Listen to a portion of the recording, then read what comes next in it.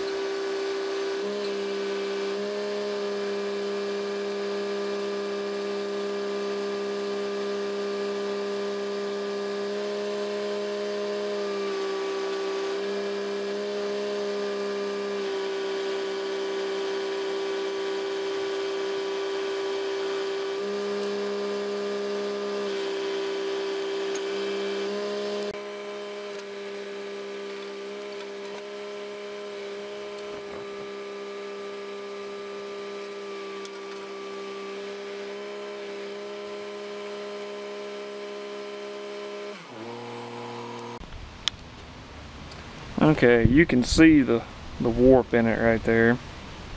So the plan is, I've been doing some thinking about this.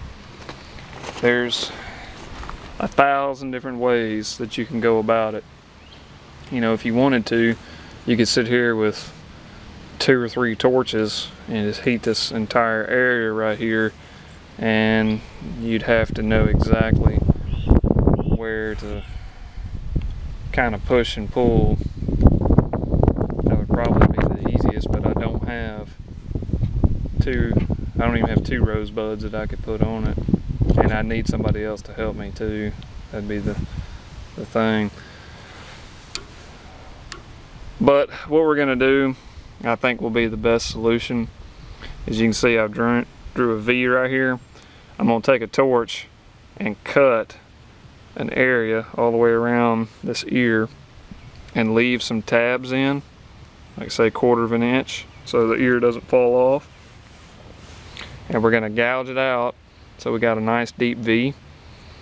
And then I'll open root this entire ear back on. I'll put the pin in there and make sure it's good and straight. And I'll probably build a holder down here so it don't fall through the hole.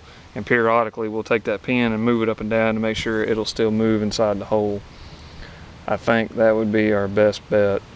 So take a torch and we'll cut a line where we think the bend is, and then I'll go back and I'll V it out with the torch as well. You could carbon arc this too if you wanted to. That would definitely be an option. But I think I can do it a little bit better with the torch. I got more experience with it. And then we'll push this ear down. It probably won't take much. Take a sledgehammer and hit it a couple of times and get it straight. And you can see how much of the bend is, maybe. Let's see here, right about right there. You see all that gap though? You can't see it from where. Let me get a better image for y'all. See if that's any better. Oh yeah, you can see it. You can see all the gap that's there, so I gotta find the deepest part of the line and kind of trace it out by eye.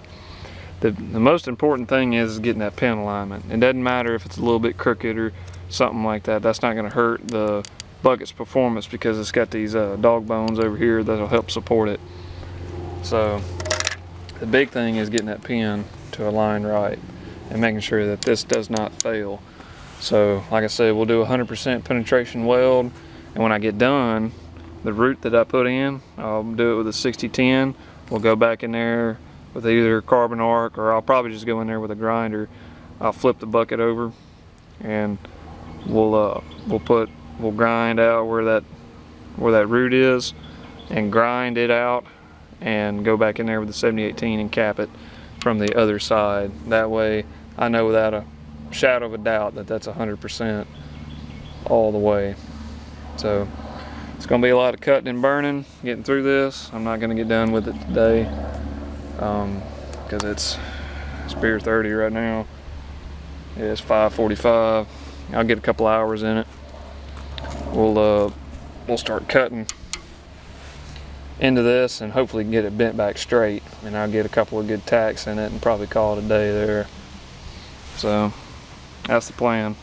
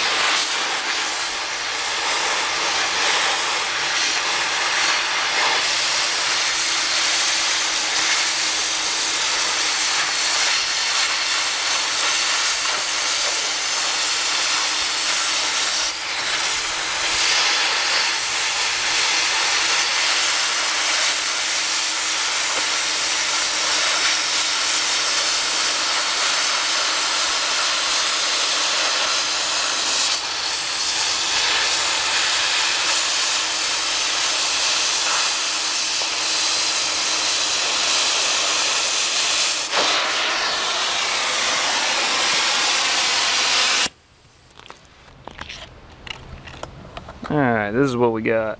So we got roughly, this one here's a little longer than that one. Probably should have measured them out a little bit, but it doesn't matter.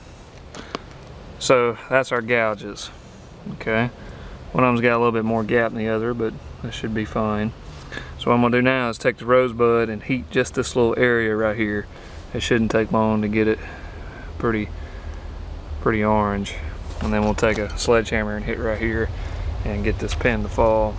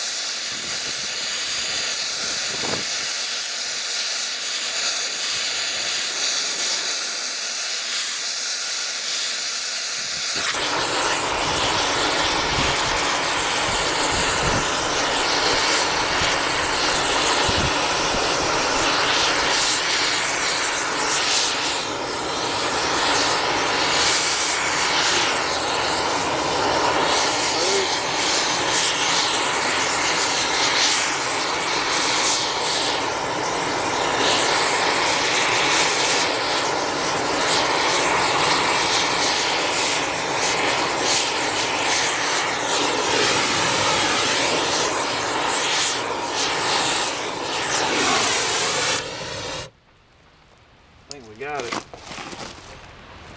The weight of the pin actually went through it. We'll give it a little tap. That ought to work.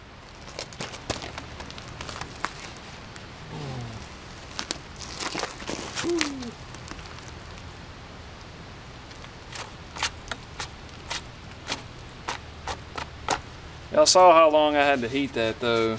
This piece here and all this is absorbing all that heat, and that was only 2 inches that's holding that. So try to imagine I heat this entire piece. Let's see how it look.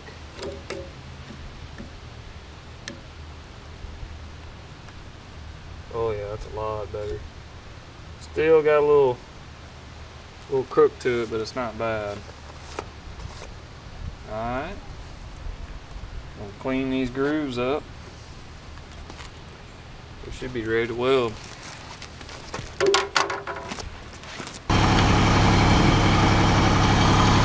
Alright, I got the root put in on this side.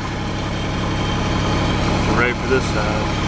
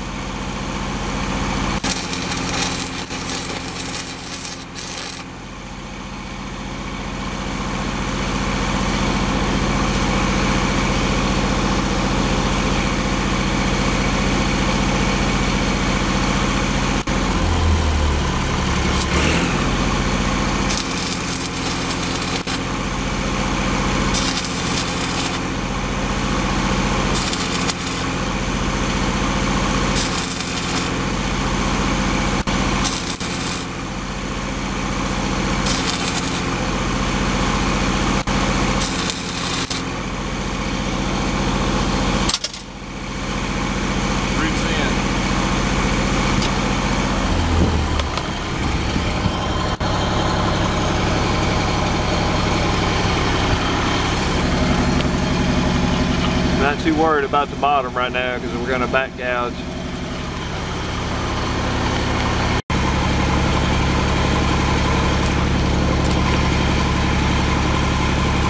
One thing you want to make absolutely sure of is take a hammer, hit that pin, make sure it's still free. You do not want that thing to bind up on it. Good. Alright, top of the roof, we'll take the 1/8 7018, running about 125 amps.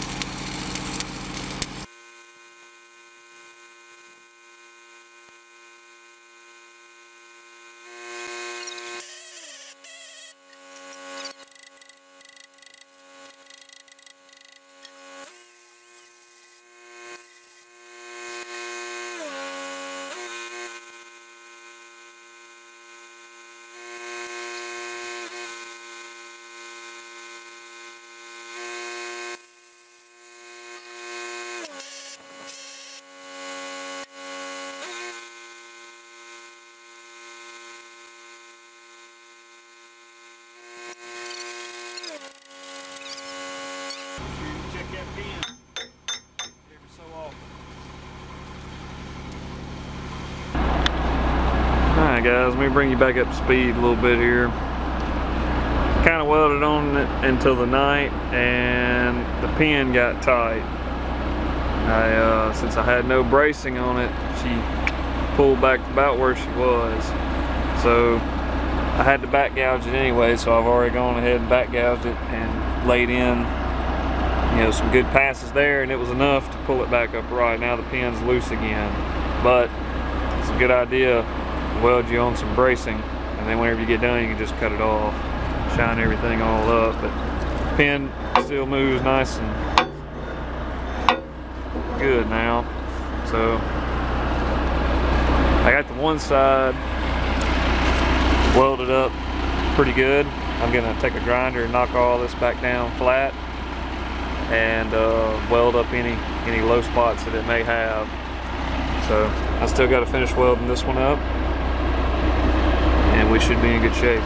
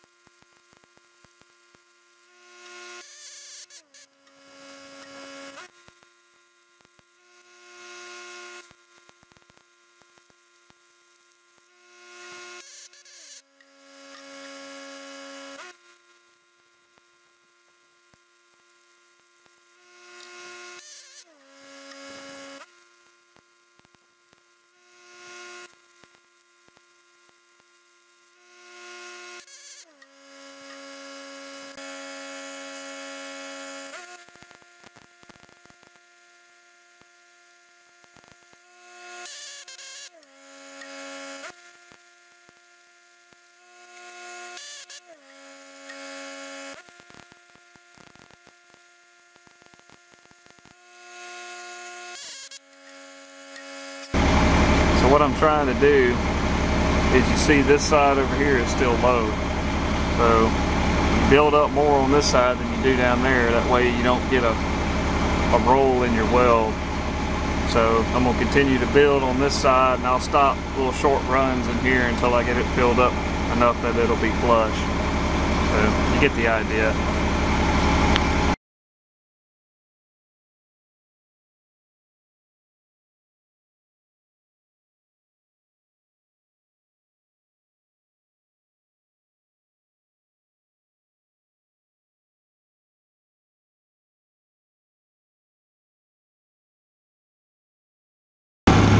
Let's get her flipped over.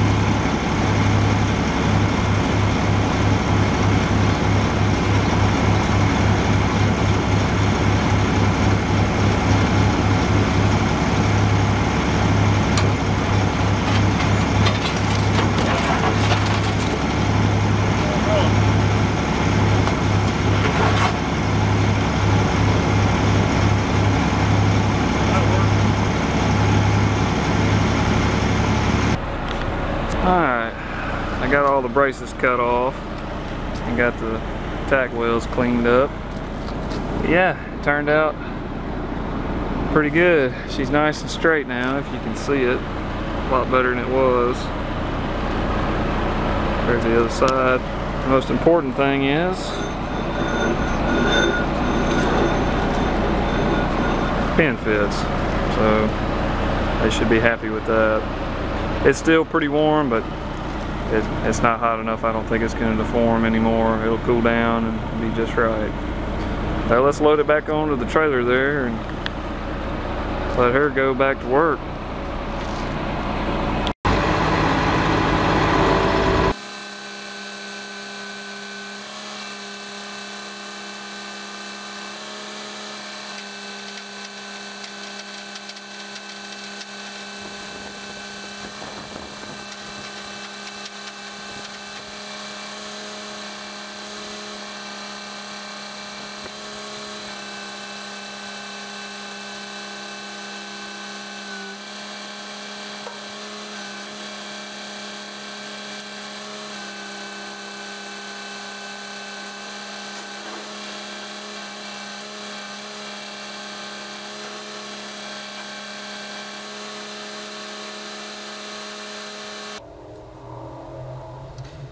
Well guys, I hope you enjoyed it and hope you got something out of it.